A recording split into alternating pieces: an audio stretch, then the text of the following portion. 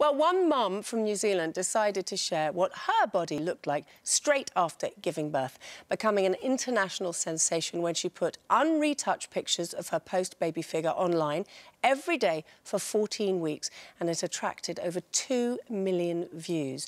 And Julie Bhosale joins me now live from Auckland. Good morning, Julie.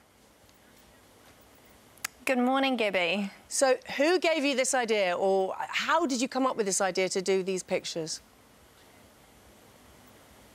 To be really honest, I'm a very qualified nutritionist, and I actually specialise in the area of pre- and postnatal nutrition.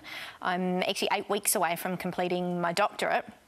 And after the birth of my first son, I really struggled. I struggled so much with the changes to my body, the pressure I felt to get my body back, especially working in the industry. And that's on top of course, the fatigue and the hormone changes and, you know, the fact that I was a mum for the first time. And I thought to myself, look, if I struggle and I've got a lot of knowledge in the area, surely other mums must struggle as well. And so after the birth of my second son earlier this year, that's why I did it. I thought, look, if I could help one mum just feel a little bit better about themselves, given the fact that, you know, we've just had a baby, then it would make a difference. And you know, I certainly didn't expect the viral mania that's occurred.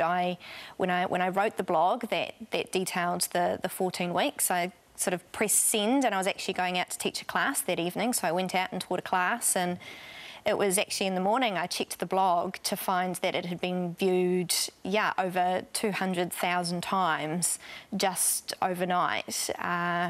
And that was, it completely took me by surprise.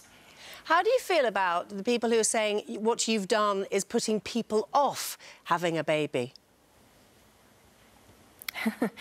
Well, look, I follow the research, and, you know, there is scientific research, peer-reviewed journal articles, including the British Medical Journal, that states and shows, you know, research saying that, you know, if women are prepared for some of the changes that will happen, it's going to stop the overwhelm that can occur when you think and feel, look, is it only me? And, you know, so that in itself, to me, is enough evidence to say, well, look, actually, we should be sharing this, and, you know, it is actually going to make a difference.